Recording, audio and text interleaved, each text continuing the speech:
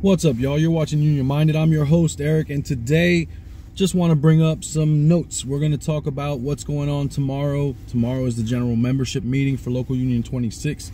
If you are an IBEW Local 26 member whose dues receipt is paid and is up to date, I encourage you to come out to the union meeting. The union meeting is where you get the information on how your union's doing, what jobs are coming up, how many people are on the out of work list. We give out service pins. The union meeting is where the business of the union is conducted. It's also a place where, under the good of the union, different conversations can be had, different points of view can be shared. It's also a place where, under new business, members can put forward motions to try to enact ideas that maybe they have, and if they can get the body to agree with them, then we can come up with ways to move forward in a better and more representative way. So the union meeting is very important, and it's happening tomorrow night. So if you're in Local 26, come out to one of the satellite offices. The meeting starts at 7 p.m. Also tomorrow we have the EWMC meeting, and that is at the Lanham Hall and at the Manassas Hall at 5 p.m. And this is a coalition that represents the underrepresented. This is where in my experience, this is the heart and soul of unionism and the idea of what unions are supposed to be about. This is an organization that does outreach work in the community. This is an organization that teaches leadership qualities and teaches how to be an active member. And so it's a really beautiful organization. And in Local 26, we meet the Friday of the union meeting at 5 o'clock. So that's your two notes. One more thing.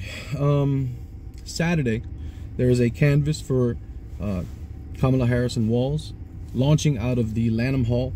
It's also a canvas for also Brooke, who is running in Maryland, and we need door knockers. So come on out to the hall, have some breakfast, have some brunch, and then go out there and canvas.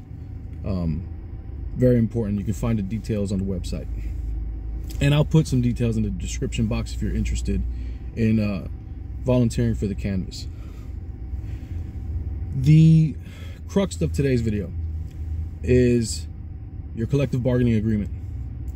And the reason it comes up is because I recently received my new collective bargaining agreement. And I want to show you the old collective bargaining agreement, the inside wireman agreement. This is the old one. This is the pocket agreement.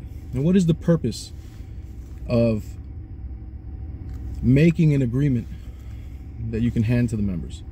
Now, we're fortunate here because we do have it on PDF on our website for the members, and so that's good. It's always accessible. If you have your phone, you can always look it up and see your contract. But the pocket contract was made because members needed to have their contract language on them while on the job site, in the instance that they had to correct maybe some stuff that's going on the job site that is not per the contract. Maybe the contractor is not providing water, and so you have your wiring agreement, and you look up job conditions and you find out that they're supposed to provide water, and you show them it's right there in the book that you guys agreed to. You're supposed to provide water, and it corrects the situation. That's the purpose of a pocket contract, so that you can have it on you at all times while you're at work and defend yourself, because this is the document that governs your workday, from your pay to your holidays, show up time, tool list, everything is in here.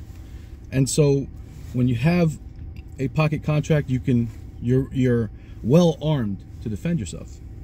And I got a package the other day from my local 26, and I thought it was the calendar, but it's kind of early for a calendar. So I was like, man, the calendar came out kind of early. And when I opened it up, no, it wasn't the calendar. It's my new inside wireman agreement.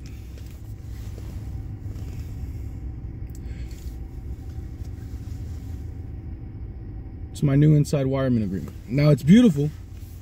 It has a beautiful ensemble of jobs and members working on the cover. It looks really nice. It's very easy to read, especially for me, as I'm a little older. I'm blind, so it's very easy to read.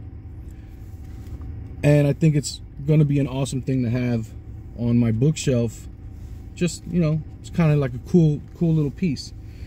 I don't quite understand the functionality, though. I gotta be honest.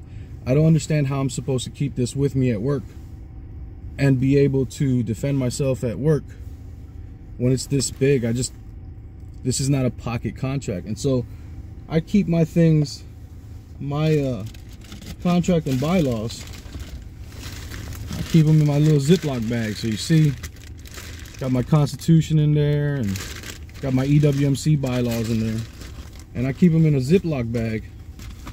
But if I tried to put this contract into my Ziploc bag, it won't even close. It doesn't fit. And so I don't see how I can protect this and keep it on me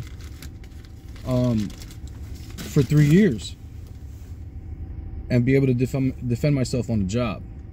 But again, I do appreciate the beauty of it. It is a really nice looking magazine, but I'm worried about the functionality of it, because how does that work, keeping it with me on the job site?